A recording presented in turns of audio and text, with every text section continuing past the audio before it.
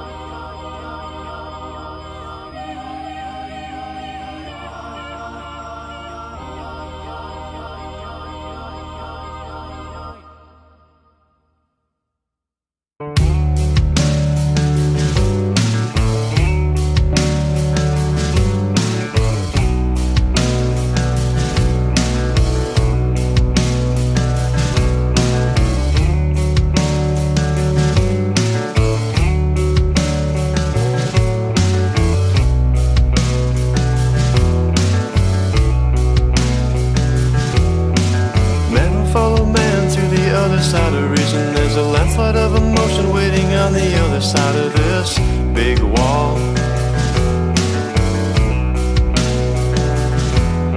There's plenty of attention for the men who say they need it. Just a pat them on the back will get them through the next day. You should know.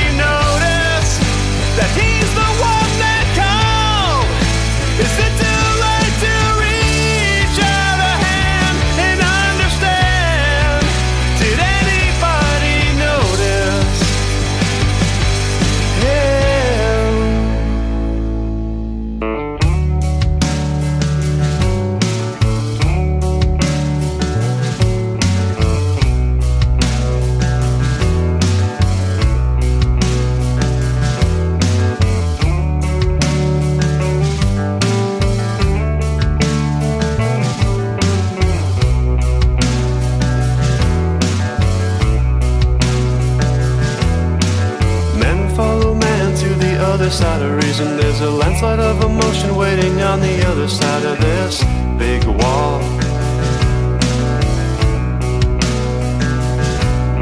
There's plenty of attention for the men who say they need it. Just a pat them on the back will get them through the next day. You should know. Will anybody answer when he's the one that calls? Will anybody reach out a hand and understand? Did anybody notice that he's the one that cares? Did anybody reach out a hand to understand?